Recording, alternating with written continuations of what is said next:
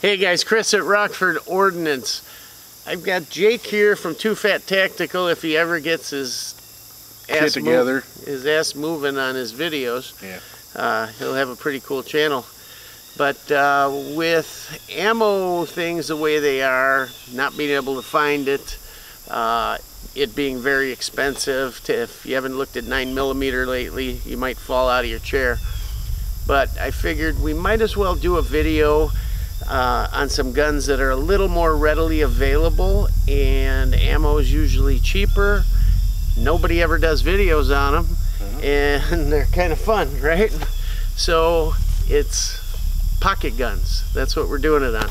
The nice thing is you don't need any gun cases. You can carry everything on you, even, let's see, extra ammo. It's cheap. Now granted, it's more than this. I bought this back when it was $2.40 a box. I'm just going to pull some stuff out here. We'll start here.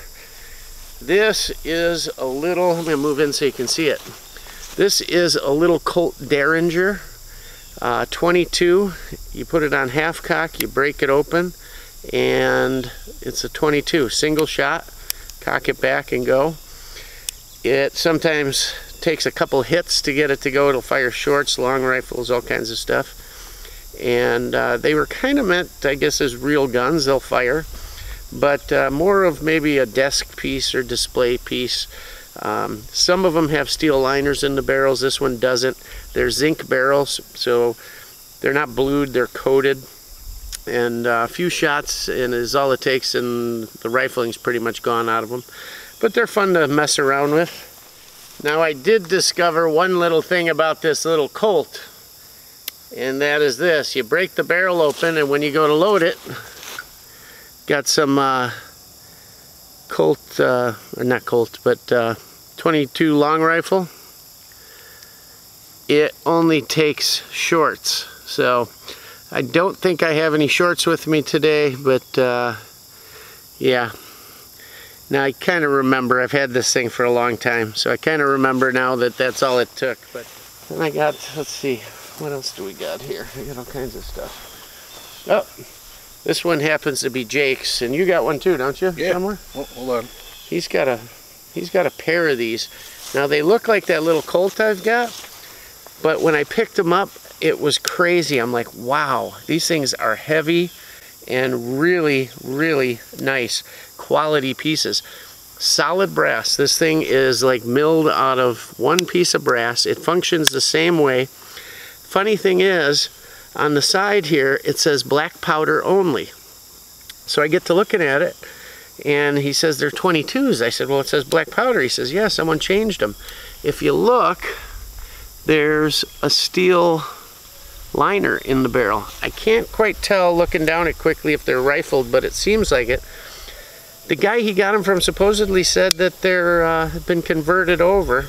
They've got these faux ivory handles, and they weigh a lot. I don't know if they were black powder originally and this was the rod. Does the rod come out of them or unscrew? Yeah, it's tough to get out, but it does come out. All right, anytime you're ready. Right, so we're gonna pop off around to this little black powder. Where's that made? Philippines? Philippines. And what's it called? Says on Shooter's Arms Manufacturing. What? Shooter's Arms. Huh. Well, let's see how it works. See if I hit the broadside of a barn.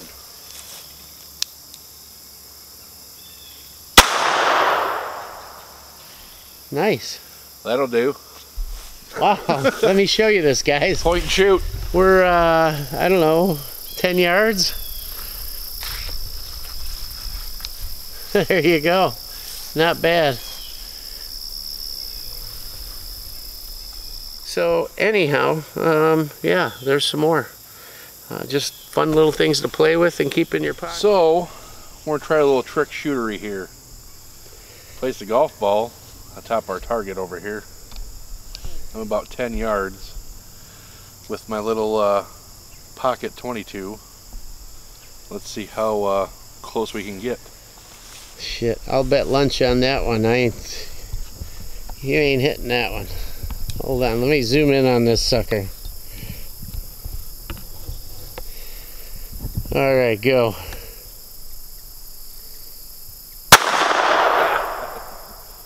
missed. Didn't even come close. See what else I got here. I'm going to back up so you guys can see. Oh, there's one. It's got its own little holster, little Western holster. This is a North American Arms, and it's a 22 revolver. Next up is our little North American Arms here. Let's see how this does. Hard to get a grip on this one.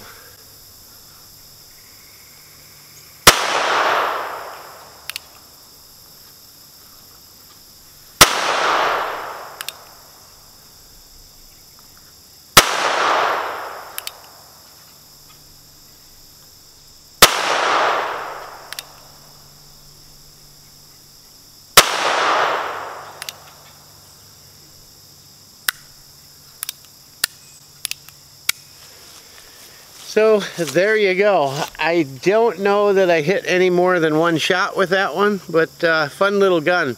Maybe when I check the video, I think you can see that thing wanting to rock up on me. It's hard to get a real grip on this thing. But interesting little gun, none the same.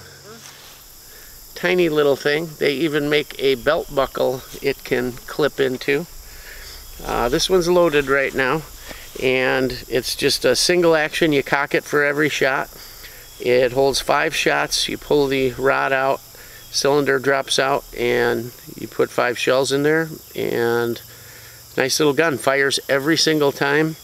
It's kind of hard to aim, and I guess once you got that down, it probably wouldn't be all that bad.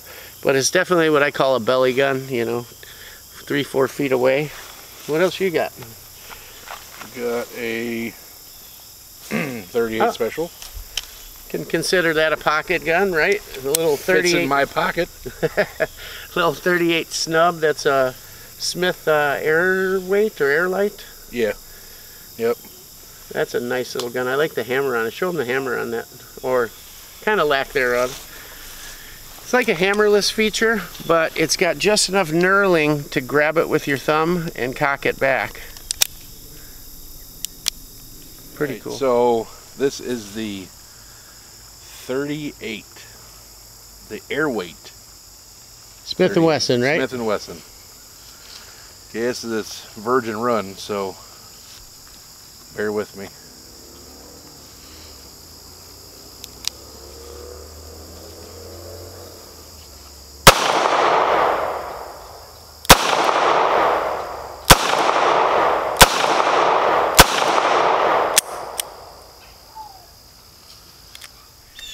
More of a real gun, you know, that'll pack a little punch and work for self-defense.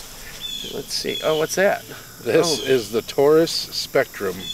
Alright, so we got 2 little 380s here, the Bodyguard Smith & Wesson and the Taurus Spectrum.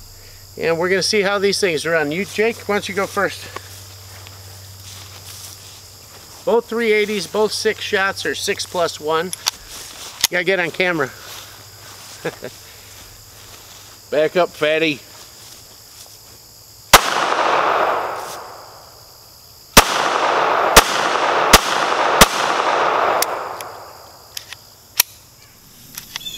That's what, 380? 380.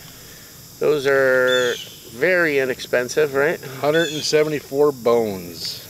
There you go. That's it. 380, and they function flawlessly. It's double action.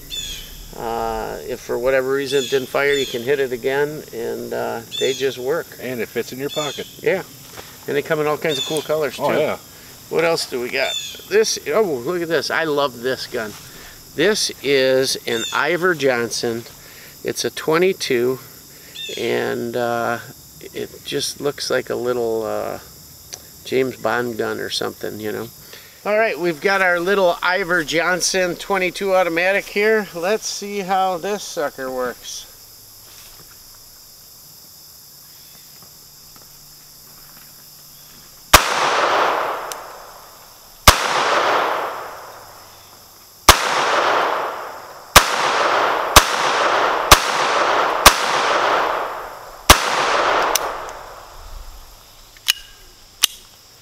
ran them all there. It wasn't feeling like the slide was going all the way forward because it was catching my hand here. So I checked it there real quick. I'll show you what that looks like over here on the target.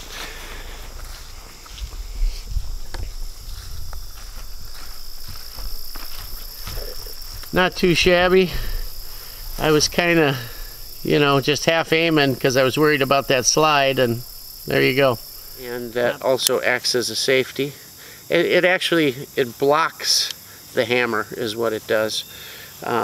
Typical heel mag release. Holds 1, 2, 3, 4, 5, 6, 7, I think 7 or 8, 7 plus 1. All right, we're gonna give this one a try again and not let my hand get in the way here. We've got 6 in the mag, 1 in the chamber. Gotta adjust my grip here, not get up as high on it.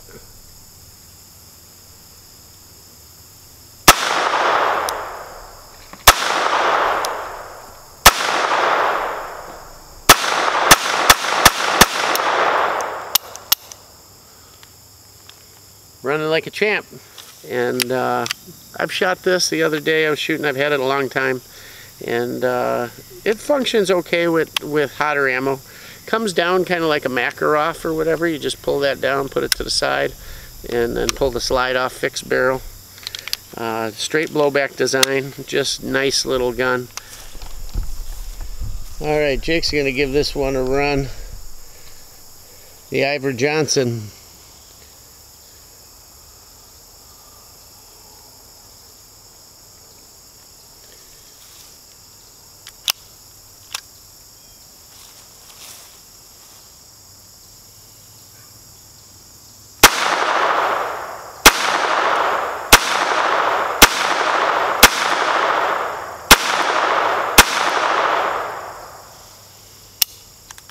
She barks from over here. It's different than being behind a gun, that's for sure. Somebody's lost a piece. Did I? Yep. Uh-oh. What, ejector? Yeah, something came popping out. Well, let's see. So guys, I'm gonna show you what this thing did here.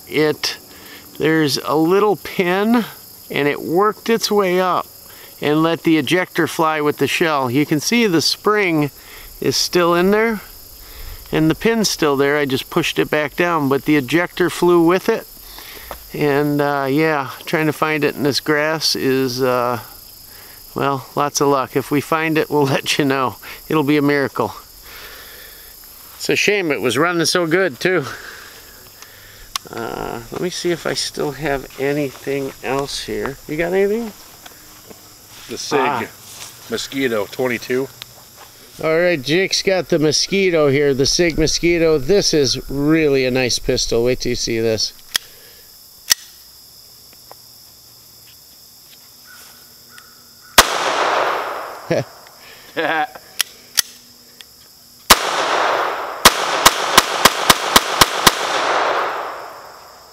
Not bad. Gun's been sitting for a while, that's all. Yeah, I've come to find that certain ammo does not eject smoothly out of this gun. Well, but seem to run pretty darn good there. 9 out of 10 will work. Load her up and do her again. All right. These guns, are they even making those anymore? They're making them. The people that made that gun for SIG are still making it, I think, but it's not under the SIG name, right? No, nope, it's not stamped SIG. It's I can't remember who else makes it now. Super German company maybe or something, but super reliable gun, accurate, fun to shoot.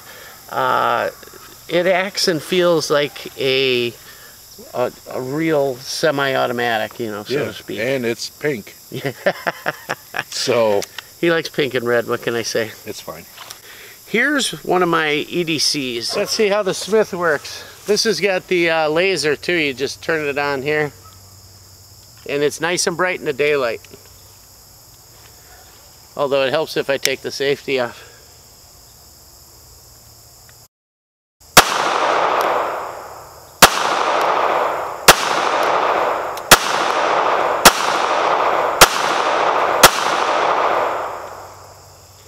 Hot little gun with some snap to her, that's for sure.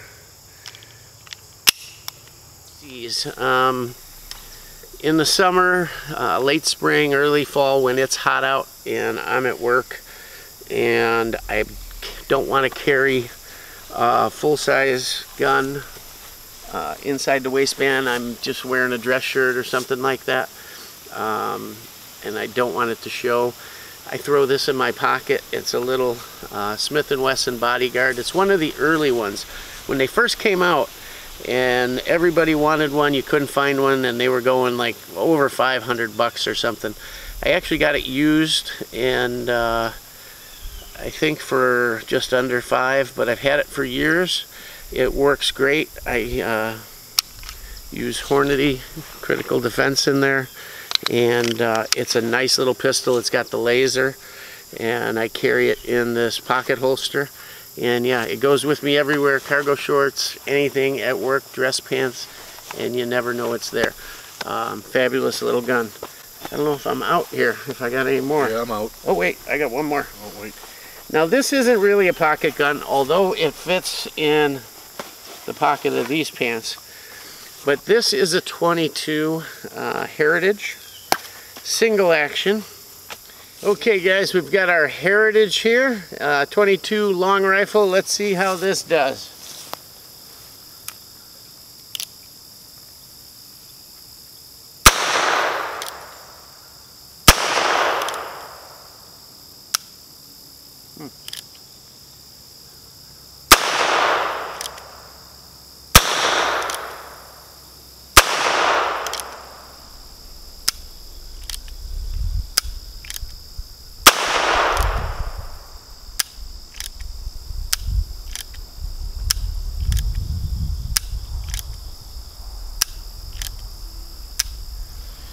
Well, that's not the gun, guys, that's the ammo. So we'll reload it with some different stuff. It's one thing you always got to kind of put up with these is, you know, not all 22 ammo is made the same, that's for sure.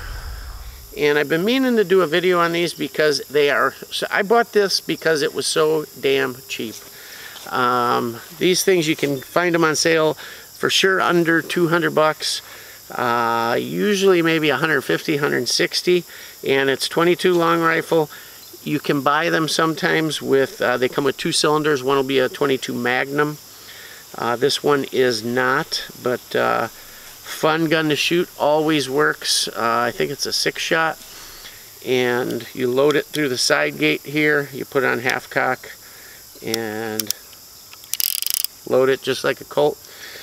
The safety, it has a safety unlike a Colt, where it's just a hammer block essentially.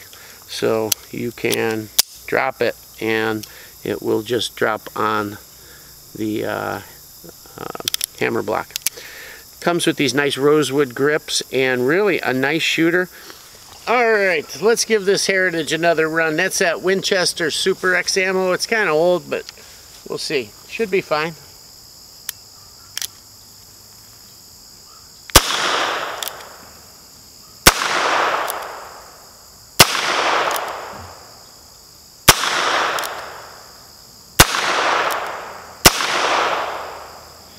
And she ran it all just fine. To unload this, guys, we just take it to half cock. We open the gate and use the ejector rod here.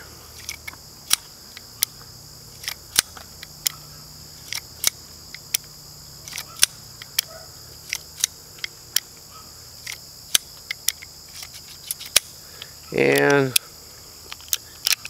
that's all she wrote. Some states don't allow the sale of these because I think it has something to do with the barrel not being steel, or parts of it not. The barrel steel, the frame I think is like a zinc or something, and they consider that a Saturday night special. I know Illinois does, maybe a few other states, so you can't buy them there, but in our state of Wisconsin you can. I know in Florida you can because my dad liked it so much he got one. They come in all different barrel lengths. The 22 mag is really fun. You can order the cylinder separate for maybe 30 bucks. And I just thought this would be good, although it's not really a pocket gun. It's a fun gun to shoot, cheap. If you don't want to burn through a lot of your expensive ammo right now, these are all good examples of what way to go and go out and have fun. Hey guys, so thanks for coming with us and checking out these little pistols.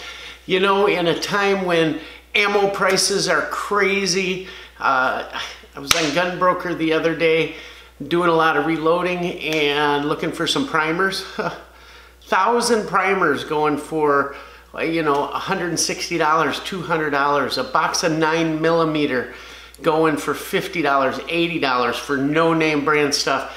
It's crazy, guys. So if you want to get out and have some fun, you know, pull out some of that stuff from the back of the safe that you haven't shot much, that's cheap to shoot and might not be a go-to defensive weapon should you need it and you don't want to burn the ammo. Grab some of that stuff that rarely gets attention, take it out and have a good old time. You discover some things, you have fun, something breaks, you fix it, whatever it may be. You sight it in, something you didn't get a chance to do and just forgot about it. Whatever it is, whatever that weapon is, that pistol, that rifle, that shotgun, whatever it may be, take it out and have fun. Hey, it was great getting together with our friend Jake. He's one of my best buddies. He's just a hard-working dude. And he's got a channel called Too Fat Tactical.